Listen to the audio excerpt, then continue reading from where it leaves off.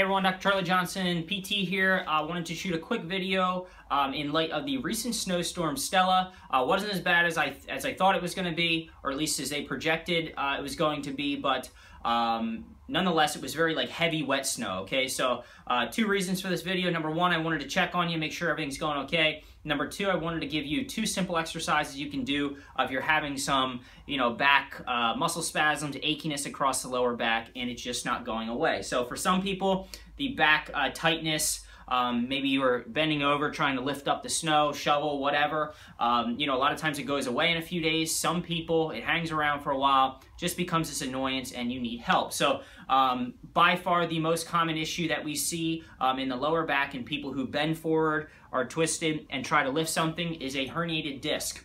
Okay, some of the telltale signs of this include this central lower back pain that kind of spans across the level of the lower back, like the belt line, okay?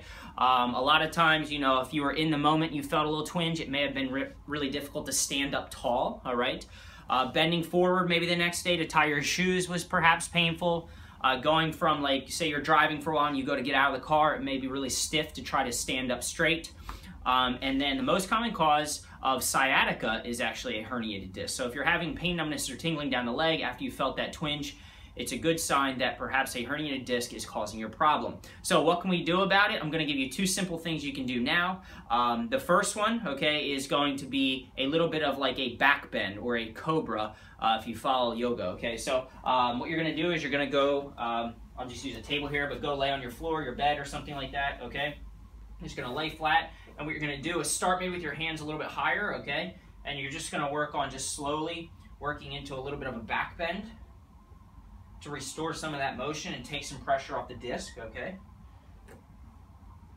So I'd say maybe do, 10 of those every couple hours, okay? And then the next one you're going to do is something we call a trunk rotation, okay? So you're going to lay on your back, feet are bent up, not in the air, okay? Feet are just relaxing on the table or the bed, wherever you're at, the floor. And you're just going to rock gently your hips side to side, okay?